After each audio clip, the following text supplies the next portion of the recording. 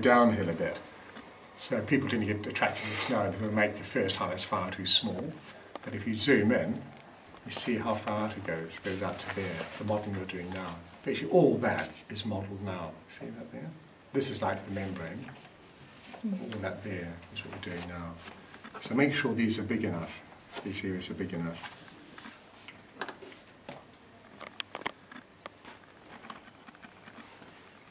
And does it meet the brow, or is there a gap between the brow and the... It can meet the brow, yeah.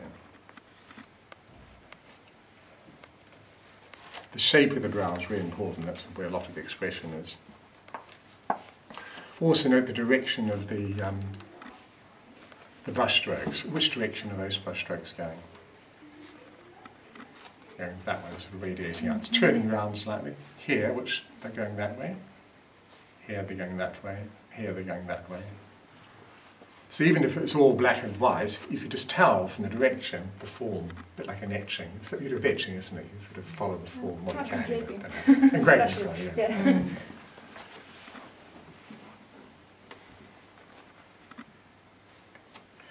The nose, you've got to be careful because you want to keep to the left. It's about 2/3 of the way across.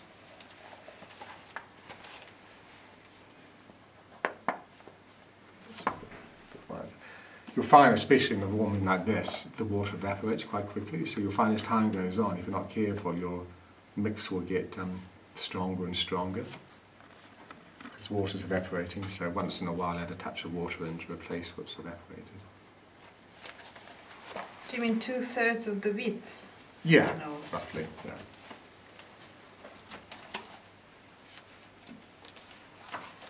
And don't necessarily slavishly follow your drawing. All the time you can improve. Think, oh no, it's too wide there, or I can improve it there. So you can, at this stage, you can, yeah, if your line is too far over, you can just use a stronger mixer just and push it over. Sorry, you mean to widen? Yeah, let's just say your line here may have been too far over. Yeah. Okay. So you can go over this way. Or if your line is too far that way, just ignore it and put your highlight there. So you can adjust.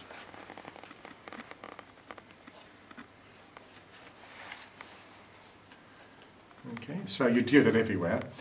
I found with each layer you've got to do it twice. So that, see how that was really quite white in the beginning, wasn't it? So that needs another layer.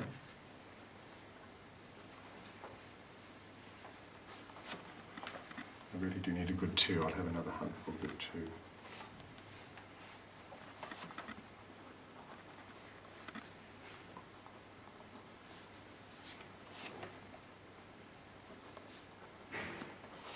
So now I'll start to blend that edge out. So I've dried the brush and I'm sort of feathering it a bit.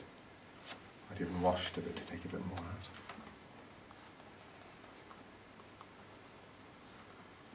In most areas, what we're after is